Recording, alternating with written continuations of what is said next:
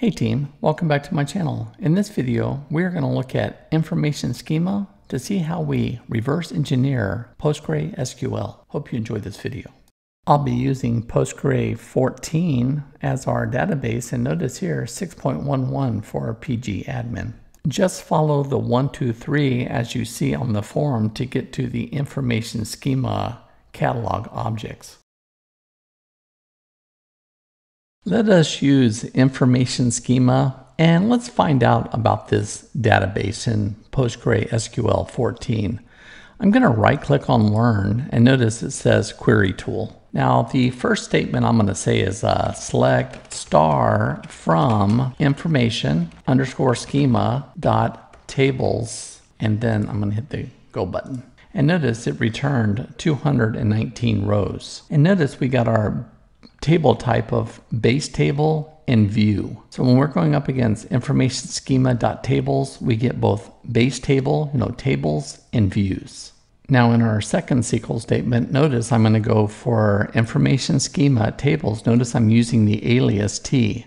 And then I say t.table type. Notice table type will either be base table or view. And then I'm going to get the count. And I only want to use it where the table catalog is learn. So just this one. And then I'm going to group by table type because I'm using an aggregate function count that will give me the count of table types. Notice this is telling me there's 137 views and 82 tables. So now you're starting to see that information schema will give us a wealth of information about what is inside of our database. On this next query, notice I'll be using where the catalog is learn, the table type is base table, and then I'm going to get a list of the table schemas and the table names. Let's execute that. Then notice we got quite a few different schemas here, and I didn't make those. The schema I'm using is called public. So these are mine, and these are the tables that I've been using. So I'm not going to be doing insert, update, and deletes into these tables. I'll just be using mine. So let's limit this just a little bit more where only the table schema is public. And there you can see we made the change. Let's re-execute that. And notice now we're down to the 16 tables. So from account all the way down to tran type. And there you have information schema dot tables. Notice in our next command from information schema dot columns, I'm going to get like the catalog name, table name, the column name, its ordinal position. Now, is that required? Is that nullable? And what is its data type? And how large can that field be? So all of these columns are kind of like important to me. And what I did is I limited it down to just one table called movies. Now, you might be wondering, what good is this? Is this even usable? Well, let me give you a demonstration on how I use this. As you can see, I have selected a table in this little program I wrote, and that table has 4 columns, just like our demo here. And here I can see the column name is data type. Is it the primary key? Is it an identity column? Are the columns nullable? Are they computed? Are the columns of type timestamp? What is the ordinal position? Its max length, its precision, its scale. So I get all of these columns from information schema dot column. And then what I can do is I can do a lot of insert, update, delete procedures where I don't have to do it by hand anymore. So notice on this first procedure, this insert statement, I actually created this and it kind of tells me who the programmer is, what date they did it, and then here is the procedure. But as you see, this took me like 1 second. Now I can also come there and do the update statement. So I can click update and then say generate that procedure. And here is my primary key. So I know I'm going to update 1 row. Now it is possible I get an error in there. So you see this go to error return. So notice that, like we have all this branching inside of my code to make sure we handle that appropriately. I hope you're starting to see that reverse engineering your database provides input to maybe another program where you can generate some code. Now you've already seen me do the insert, the update. Of course I can do the delete, but what if I wanted to knock out the basics of my web API? So notice here, I'm on my my update, and I'm going to call that procedure. I'm going to pass in its parameters. Notice I'm going to go route test HTTP post update, and then I send in this object. Well, where did this employees object came from? Well, guess what? We generate that as well. So that is not magic. That is just reverse engineering your database and knowing what you need as output. As you can see in this statement, we're actually going to be going up against two information schema tables. First, tables, and then table constraints. Look here, I'm looking for the constraint type primary key. In the results below, you see that we have 16 tables. But not all of the tables have a constraint type of type primary key. So as a kind of like a database DBA, I would be kind of concerned why these don't have it. I would go examine the contents of these database tables to see if indeed they do need a primary key. Now, not every table needs a primary key, so one has to be smart. But having tools like Information Schema sure does make life easy. In this next section, we're going to be looking at all of the types of table constraints that are in our database. So let us start off again, and let's show you a list of the tables that are in the Learn table catalog of type table, and their schema is public. I think we had 16, so we have 16 tables. Now the first thing we're going to do is we're just going to see what kind of constraints are available on those 16 tables. Then notice here I can see that there are 19 check constraints. There are 9 tables that have primary keys. How do I know it's 9 tables and not all 16? Well, primary key can only exist one time. A table can only have one primary key. And there are 2 other unique indexes. Now, that could be as little as 1 table or 2 tables. We'll figure that out in just a moment. But once again, this table constraints, it's just opening all kinds of doors for us. On my last query, I did a left join here for that primary key, and it showed me ones that were missing. Now I'm going to say, only show me those 9 primary keys. Where are they? Notice that we got our 9 rows. All of these tables have primary keys. Now notice I said constraint type primary key. Now in our previous one, I wanted to know the constraint types, and remember constraint type, one of them was primary key. Now let's find out who has these checks. So now I'm going to take this type constraint check, copy that, and we're going to paste it into my next statement.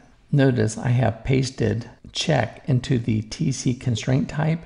And now we're going to go find out the table, the schema, the constraint type, and is it enforceable? Let's see that. Okay, so look at all these check constraints that we have in here. Now remember I had 16 total tables, so 12 of 16 have some kind of check constraint. That's kind of like good to know information, right? And now let's look at the last type of constraint. Notice our last type available is a unique index, and let's just copy that and let's paste that down in our next query. So I have pasted constraint type equals unique into that same query we've been executing, and let's see what's going on there.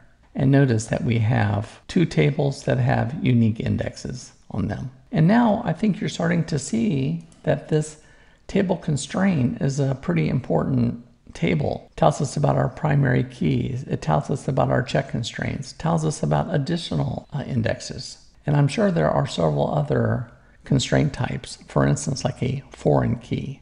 That is another one that I can just think of right off my hand. Let us now look at information schema.check constraints. When I highlight just the first 2 lines of this, notice it comes back and tells me there's 517 check constraints. And it kind of looks like they all say is not null. So why don't we do a test to see if all of these are like is not null. So we'll do that query. And then, look at this, 515. So that means 2 of them are not like this. So what we can say is, and execute. Oh, okay, so here we get some different kinds. We get some functions. So this is a yes or no check. And then this is a cardinal number check. You notice the value is greater than equal to 0. Okay, so this is pretty nice. So here you see what check constraints are. And, if you're writing a code generator, you would probably need to know about these different type of check clauses.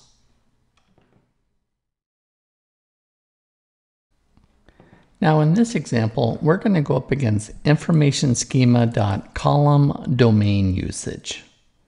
And this is going to take me to walk you all the way through to even understand this, if this is the first time you're seeing this. So here, let's execute the SQL statement. Now what this is telling me, see this user-defined data type? I've renamed that, and it's called the domain name. So someone went out there and created a domain name, like a new user-defined data type as SQL identifier. And then someone made one called yes or no. Well, these are not real data types. Somebody made this up, right? Doesn't that make sense? And someone made this up cardinal number. I mean, these are good names, no doubt, but especially yes or no, I like that. But when we're looking at a database, we don't have these kind of data types. We have like varchar, nvarchar, int, double, float. We don't have yes or no. So here what I'm going to do is I'm going to create my own data type, and they're called domains. So I'm going to say create domain legal to drink as, that's an integer. And I'm also saying it's not null. And then I'm throwing in a check clause too, and I'm saying, hey, when they tried to use this legal to drink, the value has got to be greater than equal to 21. Does that make sense? So now we have a new data type. The data type is called legal to drink. And it's an integer, and you got to be at least 21 to use that. Let's do that. So now I've created me a new data type. Now what I'm going to do is I'm going to create a table called test domain usage. And notice I say age. Now I could just say in here, right? But that's, we're testing this. We're testing legal to drink. And then I'm doing an integer. Now let's go ahead and create that table, and let's make sure everything is good. So create a table. All right, still good. Now notice I'm going to say insert into that test domain age and age 2. Now notice here my value for age is 10. What does this say? You better be at least 21, greater than equal to. So this will fail because of this check constraint. So let's do this. Let's try to insert that. Kaboom. The value for domain legal to drink violates the check constraint, legal to drink check. So it fails this part, right? Nice. Now so far you're with me. Let's go see what happens. Now insert into that same table, age and age 2. Notice here I'm using 21. Well, 21, okay, that'll work. And then 10 just has to be an integer. Let's try to make this go. Oh, look at that. And now I can select star from there.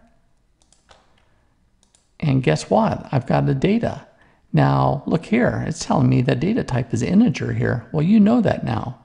You know that because of this create domain command. Now we're getting back to column domain usage.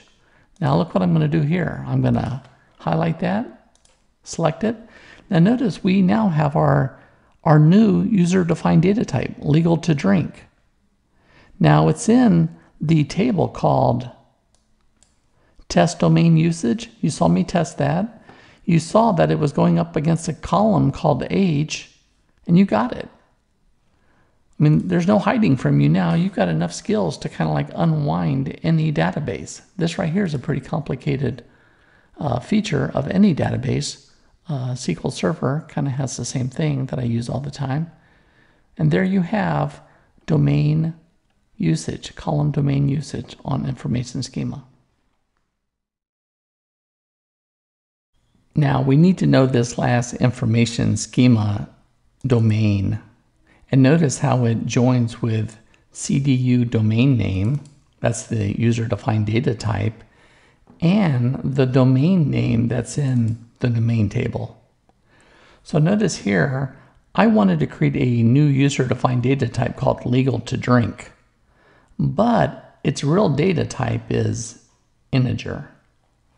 And this is the SQL statement that can get you there.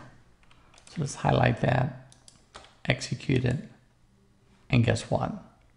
We're all done with information schema.column domain usage and domains. And there you have it, team, information schema. Now, this is only 6 of many, and I have to do quite a few videos to finish them all. But table, column, table constraints, if you master those, you can start writing code generators. Start saving yourself some time. And you saw my demo where I created a very simple insert, update, and delete statement based on kind of like those 3 information schema objects. That's all I have, team. If you enjoyed this video, please give me a thumbs up. If you've got questions or comments, please leave them below. And guess what? That's the end of this video. I'll see you back in my next video. Have a good week.